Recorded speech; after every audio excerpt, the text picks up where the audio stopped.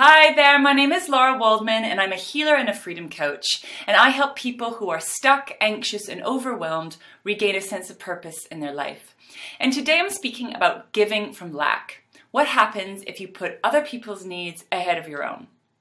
So are you someone who people come to for advice? Do you find yourself in the caring and giving role often? If so, this video is for you. So first of all, I want you to know that these are your natural gifts, that you're really good at supporting people, helping people, and taking care of people. That is wonderful. But what is absolutely vitally important is that you include yourself in that. What I've noticed is people who move more naturally in the giving role tend to put everybody else's needs ahead of their own and tend to take care of everyone else, forgetting number one, and that is you. Now, it's all very well and good to give and support and help other people, but you must include yourself. If you don't, you risk some negative consequences. One could be burnout, another can be overwhelm, another can be feeling anxious, another can be experiencing physical health problems. You need to be taking care of yourself, and in fact, from my point of view, you need to be putting yourself first. The reason for that is when you put yourself first, when you make sure all your needs are taken care of, you actually have more to give. So I liken it to plugging in the computer or charging up your phone. If the battery is full, it will last longer and it can do more. If your battery is full, you have more to give and more to offer others. If you're stressed or burnt out, exhausted, how helpful can you truly be? In the moment, of course, you're great helping other people, but then you're left suffering. So how kind is that to you? And I'm not sure why we have this idea that somehow putting other people's needs first is the greatest path. Because from my point of view, that is not a kindness to you, and you must include yourself in the people that you take care of. So what I'd like to challenge you to do is carve out a portion of each day to spend a little bit of time receiving for you. For me, I meditate, I do yoga, I eat well, I make sure I have rest time, and this is my chance to recharge my batteries. If I didn't, there is no way I could do the work that I do. There's no way that I could hold as many people as I hold and support as many people as I support. I would simply burn out.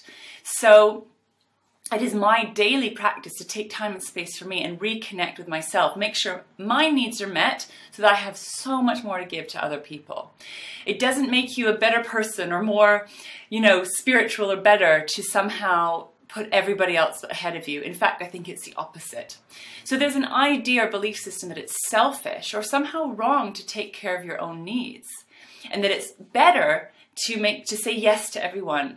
My experience is that it's not. It's not a kindness to you. So I'd like to just highlight this and ask you to find a little bit of time for you each and every day. One thing that you could do is start a meditation practice, which is simply spending a few minutes each day just sitting with yourself and breathing. And often we have resistance to this, but this is a really great place for you to rebalance and realign with you.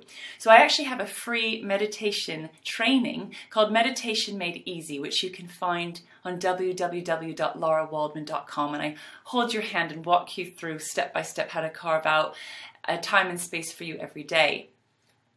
That is one idea. It could be that you exercise, it could be that you go for a walk, but it's time on your own, it's time with you, and a time to recharge your batteries. You are worth it, and it is so important.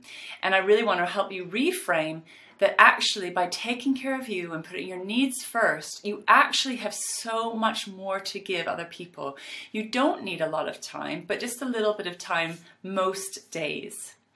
So I like to end this with an intention that you can ask yourself every day.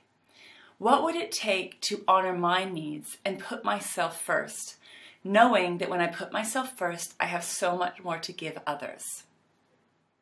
What would it take to honor my own needs, put myself first, knowing that when I put myself first, I have so much more to give to others? And what can I choose today to recharge my batteries and take care of myself? So if you ask this each and every day, you'll be nudged towards the best solution for you, a way for you to recharge, reconnect, and ultimately to feel better. If you're feeling exhausted or overwhelmed or it's all too much, you are running from lack. You are burning out. Your energies need to be replenished. So if you would like any more support with how to do that, I'm here to help you. Please feel free to contact me. I'd love to hear your comments or questions, so please comment or question below. And subscribe to this channel so you can receive free videos each and every week sharing tips and tools to help you on your way. I look forward to speaking to you again very soon.